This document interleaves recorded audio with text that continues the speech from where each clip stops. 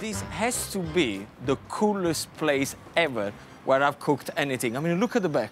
I've got the Colosseum behind me. Butter will give the meat a lovely, rich flavor when it cooks. And a splash of olive oil stops it from burning. But before we cook the pasta, is one thing that is very, very important is the water. What we want boiling hot water. 2 eggs, they're gonna go straight in there. I'm keeping this recipe strictly Roman with local pecorino cheese.